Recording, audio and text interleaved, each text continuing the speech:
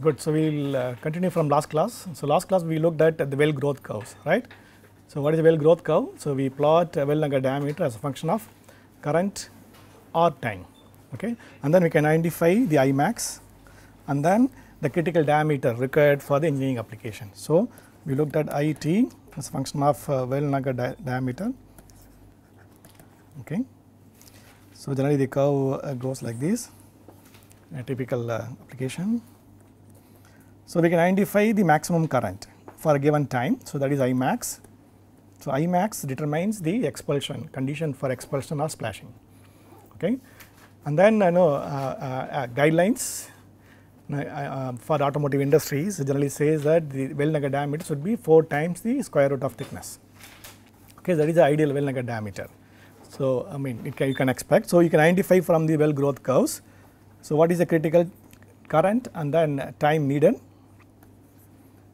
to achieve the required well nugget diameter, right. Okay. So, why is it important? Because the mass effect M. So, the mass effect determines the heat energy needed to form a given well nugget diameter, is not it. So, the M is related to Cp and then again, so M is related to the mass and the density and volume, right. So, we can identify by identifying the Q, then we can also calculate I and T. So, that is the relationship. And we also looked at some geometrical the advantages, disadvantages of the resistance spot welding. So, what is the minimum distance needed between two wells? So, the S is the distance between two wells in an overlap joint. So, generally when you have an overlap distance of L, okay. Okay, so if this is L, the overlap distance, so what is the distance at which you will have to place the well, right. So, generally that is an L by 2, okay. So, you will have to place the wells, half a distance between the overlap, total overlap distance. Distance between two wells, the S, that is also very critical because, so if you keep it too close, then you may also have shunting, okay. So, shunting we will see in this class what is shunting and then why it is problematic and why it is important to analyze the minimum distance so that you do not have a shunting effect, okay. So, the distance between two wells also critical in terms of structural stability, right. So, when you are when the design is considered for an automotive industry, so they also look at detailed structural analysis, okay, to see how the member is behaving under a load, static and dynamic load, and they do a stress analysis to identify where exactly they can place the weld, okay, by considering the shunting effect, okay. So, the S and L we can get it for varying thicknesses, varying materials, and then I showed you a table which you can be referred for a common engineering alloys. So, for a detailed case, for example, if you want to identify what is the L and S, you will have to do a complete structural analysis using an FEM. So, generally it is done for automotive component when they conceive the design, they do an elaborate structural analysis, okay. So, they think about the designs. So, when they also conceive the design and they keep in mind that which welding process they are going to use, because in a resistance spot welding the disadvantage is the accessibility. Both electrodes should be reaching to the same spot, okay. Suppose if you have a complicated geometry, some sort of curvy geometry, then you can't reach the spot from top and bottom, isn't it. So, the design consideration involves what welding process they are going to use it for the component. For a spot welding you need to always have an access in top and bottom, isn't it, otherwise you can't make a spot weld. So, the design analysis when they are conceiving for a component fabrication in automotive industry, so they consider all the aspects, not only the stress analysis, they also look at the accessibility for the electrodes to reach the same spot, right. It is clear. So, this is what we looked at in last class. So, we look at in this class some of the testing methods they use for spot welding, resistance spot welding, right. And then we will see some of the definitions of some parameters which is used to define the quality of the weld, the mechanical property of the weld, right. So, and then we will move on to some of the problems you may face in resistance spot welding, right. It is clear. So, any questions so far in last class? Okay, then good. So, we will move on. So, the common testing methods we follow to qualify resistance spot weld is these three. So, if you look at the sample geometry is what I have placed here. So, this is a simple tension, right. So, this is a simple tension test.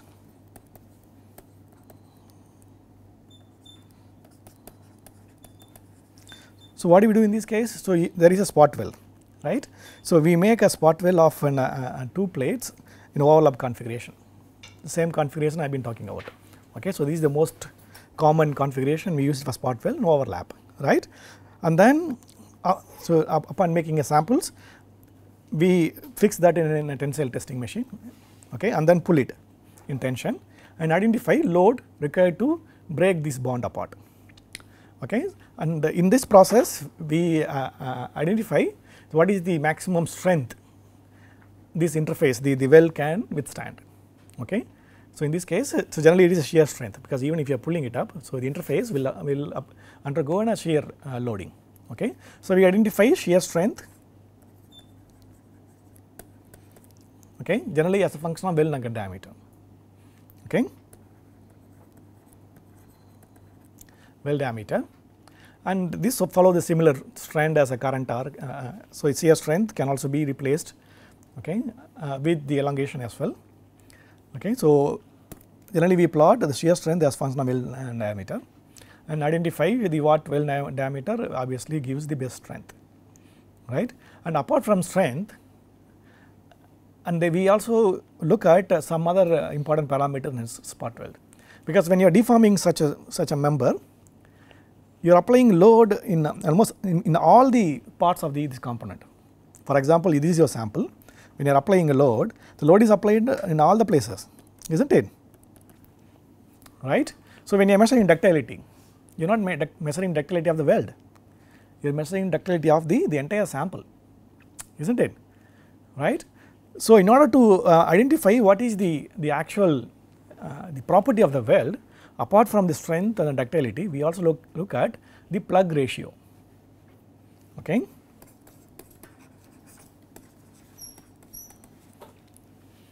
Right. So, what is the plug ratio? So, plug ratio we measure after the failure whether the weld nugget is intact or not. Okay. Suppose if you look at two samples after failure in this case, okay, sample A and then sample B, right. So, what I show you here is the samples after subjecting them into tensile testing. Okay. It is not pure tensile, but the cross tension test, but anyway. So, not to explain the plug ratio, you can refer this figure. So, what you see over here is this is the cross section and this is the top view of the weld, right. And if you look at the cross section, in this case the top image, this image. So, you see that, so this is the weld nugget after failure, you see the failure has happened from the interface, and then once the crack reached the middle of the weld nugget and then it deviated and then failed vertically, isn't it. So, if you look at the plug, so this is the fusion boundary of the weld, isn't it, pre fusion boundary of the weld. So, when you are testing it up, so crack nucleated and then the interface opened up and then ultimately the crack deflected and then it cracked like that, right. So, in this case some amount of weld is still intact, isn't it, some fraction of weld is intact, right, and we call that as a plug,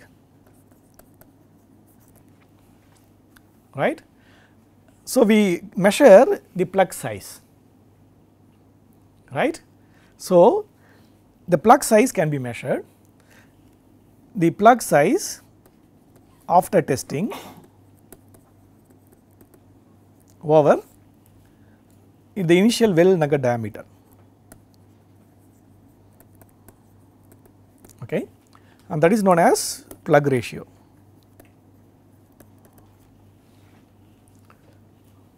So, plug ratio we measure by measuring the plug size after welding.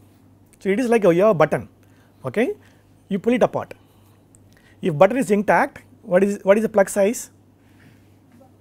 It is 1, because the plug size is the same as the weld nugget diameter.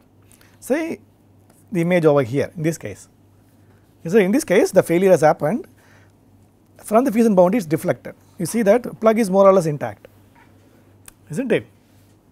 Yes or no? So, the entire plug is opened up. You see the bottom plate, it is a hole. The entire weld actually it is intact, sticking to the one of the plates, is right. So, plug ratio here is the weld anchor diameter divided by the plug size divided by weld anchor diameter. That means that in this case 1. Okay. So, obviously during this test, if the plug is intact, what does it mean? The weld did not fail. The failure has happened elsewhere in the base material or heat affected zone. Okay. So, apart from the strength, it is also important to understand the plug ratio. Okay. So, when you are measuring the mechanical properties of the resistance spot weld, it is important to understand not only the strength of the weld, because strength of the weld, if you look at in this test, it is a function of even base material, is not it? So, base material is also contributing to the actual the strength. So, that is not a clear indication about the weld property. So, in order to identify quantify the weld properties clearly, so we also measure the strength required to break the joint, but this break can also happen in elsewhere, is not it, in the base material. So, but then that is not real identification of weld metal property. Okay. So, we identify the strength required to break anywhere plus the plug size, right. So, both combined would give us the mechanical properties. Okay. If a plug ratio is 0, what does it mean? Yeah. So, that means that the interface has completely failed. Okay. That means that you have a situation what you had before welding, isn't it? Complete interface failure. So, if both the plates comes apart after testing, what does it mean? That means that complete interface failure. Okay. If plug ratio is 0 means your weld is completely failed at the interface. So, you will have a complete interface failure. So, you will just take apart at the interface, isn't it? So, that means that you have an interface failure. Is clear? So, apart from the strength, the guidelines would also specify, so what is the minimum plug ratio you should have in order to qualify the weld. So, generally the weld qualification dictates that at least 80% plug ratio you should have, or 0.8. That means that the weld is not that brittle, the interface is not really segregated, it has a brittleness at the weld center line. So, if weld center line is completely embrittled, what happens when you are applying load? It will open, isn't it? Complete interface failure will happen, right? It's clear. So, we will have to identify the strength plus the failure mechanism in order to quantify the weld metal properties of the resistance spot weld, right. So, we do it in generally the 3 ways. So, one is a simple tension test. Okay. There are some problems because the load applied, it is not applied directly onto the weld. So, people have devised some other methodology. For example, in this case it is known as the cross tension test.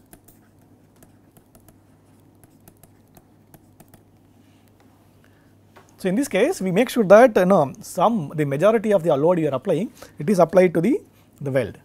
Okay. So, you make cross samples, there are some standards you can there are controlled. So, you make a weld in the such and setup and then you apply a tensile load. For example, you pull the top in tension and similarly bottom in tension. Okay. So, in that case you also make sure that the load is concentrated majority at the weld, and you identify the strength required to pull this interface apart, isn't it? And then you also can calculate, because this will be slightly more accurate than this in order to quantify the weld, because whatever load you apply, because from the load only you are going to measure the strength. So, you can identify the strength of the weld. Okay. Is clear? So, plus the strength you also identify the plug ratio, right. It is clear. So, if both are matching, then the weld can be qualified. It is clear. So, the cross tension test is very commonly used in industry to test the mechanical property of the weld. And apart from cross section test, you can also do a tensile shear, L tensile shear. And this is simple to do, okay, because in this case you will have to make such a geometry sample and machine it, and then you will have to do, and this is very simple. So, you bend it, you make an L flange, okay, and then attach, make a spot weld at the middle of this L, isn't it, and then you pull in a tensile testing machine, pull it apart, and then identify the load required to break the in either interface or elsewhere. Okay, so, the failure happens somewhere over here, okay, that is best, isn't it. So, the weld is better than the best material, then the welders will be happy, right. So, if a failure happens at the interface, obviously the weld is brittle and it is not acceptable. So, the same way in this test also we will identify the strength required to cause a failure and identify the plug size after the failure. If a plug size is same as the weld nugget diameter, that means that plug ratio is 1, that is the ideal case you can achieve, isn't it, because the failure did not happen at the weld, the failure happened elsewhere. Yes, it is clear. So, these three are the common testing methodologies are used for quantifying the mechanical properties of the welds. So, the simple tension, the cross section test, or tensile shear in tension, right, it is clear. Okay. So, then we plot graphs like this. Again, if you change the thickness, obviously the weld nugget size can also change for a given current. So, in order to quantify the mechanical properties, we will have to measure it varying thicknesses. So, in this graph I plotted 3 thicknesses, 2.54 and 1.91 and 1.21, and then weld nugget diameter. Okay. So, obviously when the weld nugget size changes, the tensile shear force also changes, because if you are making in a larger weld diameter, so obviously you need to give more load to failure, isn't it. It's obvious. But if you are keep on increasing diameter, then after critical diameter you may not change.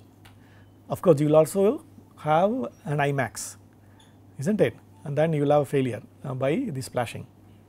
Then the properties, I mean, you can't form a weld nugget.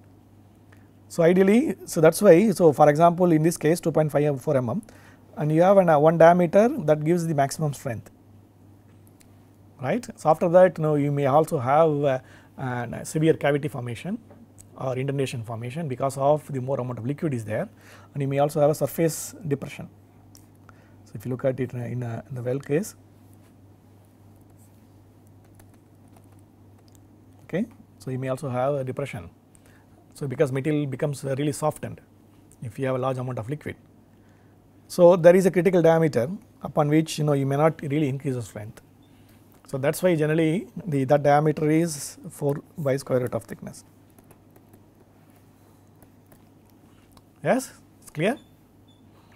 So, we identify from these curves plus the weld growth curve. So, weld growth curve will give us, so what current and time we may get the required diameter, right, and then we measure the strength as a function of weld nugget diameter, and then we identify, so what is the precise current and time we may have to use to identify the maximum strength containing weld, right, and then simultaneously we will also measure the plug ratio. So, you may also have a very good strength at that point. If the plug ratio is lower here than here, so then we may still consider this, isn't it. So, we can have a compensation for loss in strength with the better mechanical properties with the very high plug ratio, right, it is clear, yes or no, good. So, these kind of curves the measurements are carried out for each thickness for a given composition, because if you change the thickness, so obviously the mass effect would influence the weld nugget diameter, right, that will influence the current and time. So, that is how we generate the properties. So, we identify weld nugget diameter, the ideal weld nugget diameter which gives the maximum strength and acceptable plug ratio, right, it is clear, yes or no. So, this is how we qualify the spot weld. right. Good. So, this I already explained. So, how do you measure the plug ratio? So, plug ratio is measured, right. So, by measuring the plug size after the failure, is not it, and then taking a ratio between the weld nugget diameter over the plug ratio, the plug size after welding, we measure the plug ratio, right. It is clear. And then we can plot plug ratio as a function of weld nugget diameter or even current, okay. So, current or time or weld nugget diameter, and then identify if our plug ratio is always 100%. So, times 100, is not it, or 1 according to this equation. So, then that means that it is the best condition you can explain, and then you can identify which diameter gives the maximum strength, period, and then identify what current and time you will have to use to achieve that weld nugget diameter, and that you can identify from the weld growth curves. Weld growth curves are plotted as a function of current, time, as a function of weld nugget diameter. Yes, it is clear. So, this is how we measure the mechanical properties of a resistance spot weld. So, plug ratio is important. So, it is plug size after failure divided by the weld nugget diameter. So, if the interface failure, so how did the interface failure look? For example, in this case, if there is a complete interface failure, then you will have failure here, and this would have been gone, isn't it, the cross section. That means that the interface has become the same as it was before, and this could happen when you have a very brittle alloying elements segregating at the weld center line. Okay. For example, say case like this. So, you have an material strength, the base material strength as a plotted function of strength, and if you have a high strength material, obviously to increase the strength you add a lot of alloying elements, is not it, carbon is increased, is not it, you also add silicon or aluminum or phosphorus. So, the material becomes very brittle. So, obviously when you add a more amount of carbon segregates to the solidifying liquid, and then weld center line becomes enriched in alloying elements like in carbon, then you may end up having an interface failure, is not it. So, interface failure means there is no plug at all. You see this in this case, the complete interface failure, whereas material with low strength you do not have much amount of alloying elements. For example, iron with 0.01% carbon, pure iron. So, the segregation is not that severe compared to the high strength alloys, which has a lot of alloying elements, phosphorus and carbon, and you see this plug is intact, is not it. So, this is a full plug failure where the plug ratio is 1, right, and if you increase the strength, so obviously the plug ratio decreases, you see that it becomes a partial plug, and then you have a full interface failure, right. It is clear. And why is it changing? Because in a conventional steels, and if you want to increase the strength of the steel, obviously you will have to add alloying elements, is not it. So, alloying elements can segregate and then make the weld center line brittle, and then if you are pulling it obviously. So, I already showed you, right, the notch effect, is not it. So, if you have segregation at the weld center line, because that is the region which solidifies at the end, if a crack propagates and then completes, then you will have a interface failure, right. It is clear. So, for ideal case, if you want to have a plug ratio is 1, so you will have to have a failure somewhere over here, is not it. So, the cracks would propagate and then fail somewhere here. That means that you have a plug intact, something like this. So, in this case the failure has happened far away from the fusion boundary, is not it. So, that is why you have a plug intact, a full plug, and then you can also identify the strength from the test. It is clear. How is it working? How do you qualify?